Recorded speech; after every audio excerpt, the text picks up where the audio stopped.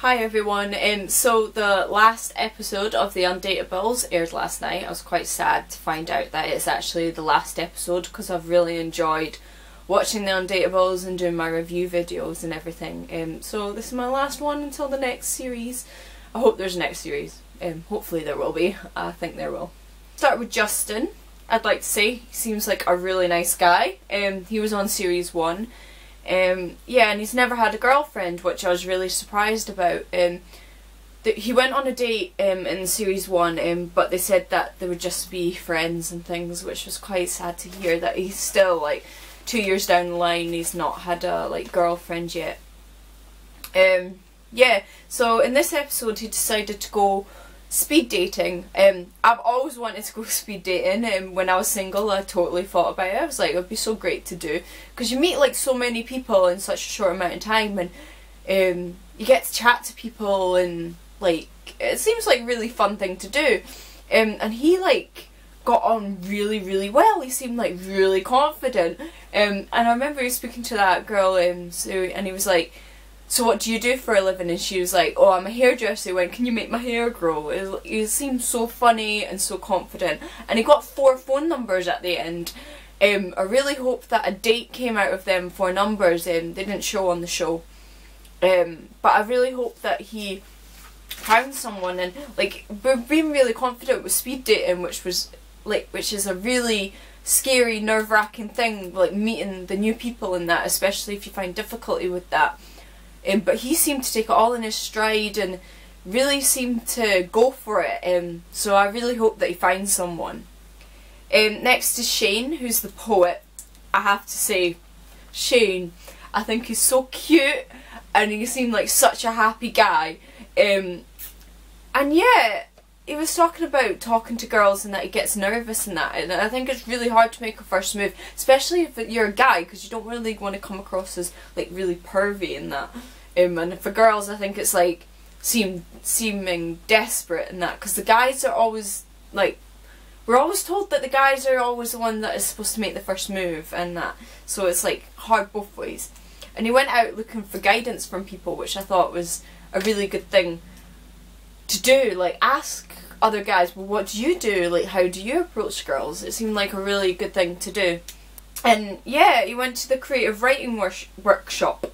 Can't really speak today, but workshop. And yeah, it seemed like a really good idea, because he's really into his poetry, and to find someone that's really into the poetry as well would be such a great idea. And he came across really polite and really like a gentleman. And he read the poem to this girl that he'd met there, and it seemed to go down really well, and his poems are absolutely amazing. I don't know much about poetry, but I think they're brilliant. And he got her number and that, he was really happy about that, and he went on a date with her, and she was stopped and wrote the poem for him, which I thought was so nice. It's so sweet. And they went to the graveyard. I didn't really get the graveyard thing. Was it like the grave of a poet and that? I didn't really get what it was. Like, I remember when I watched it the first time I was like, a graveyard? Why is he taking her to a graveyard? That's a bit weird on a first date. But I think it was of a poet. I could be totally wrong, but it seemed to go down really well, and I hope they saw each other again, because they seemed like such a cute match, and they were looking in each other's eyes and that.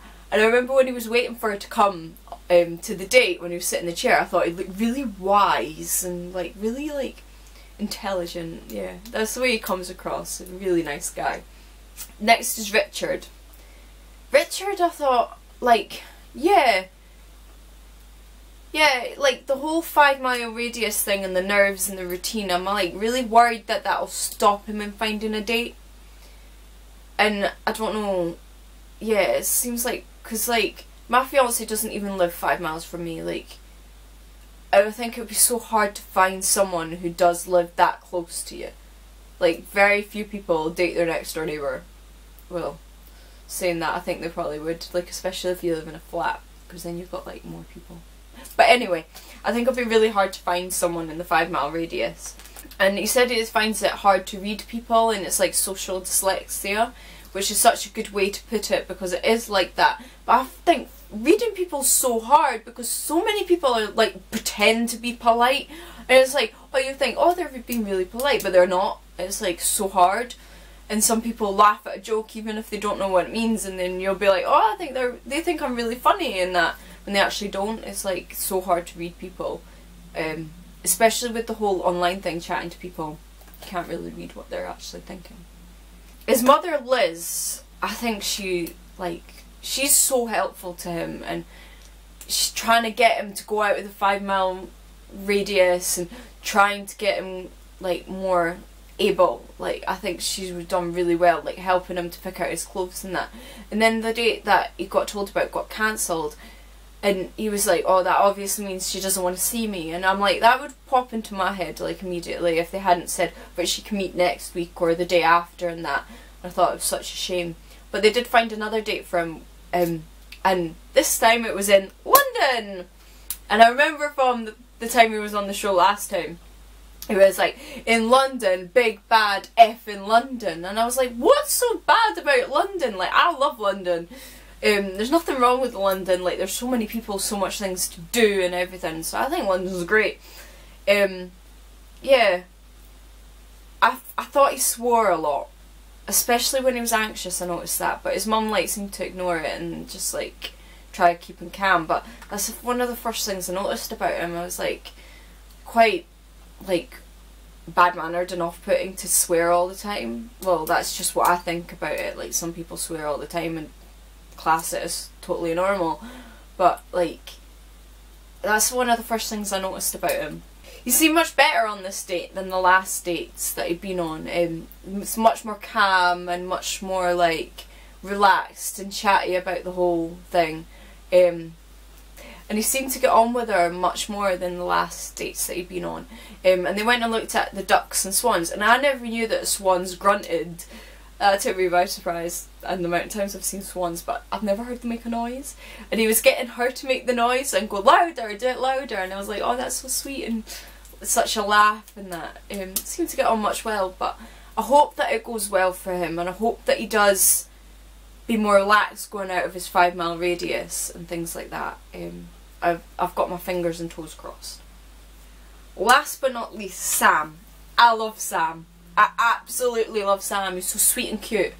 Yeah, I love Sam. I remember them saying about the box of love and what ingredients you put in it, and he said lipstick, brandy and vodka. Sounds nice. I think he will find love.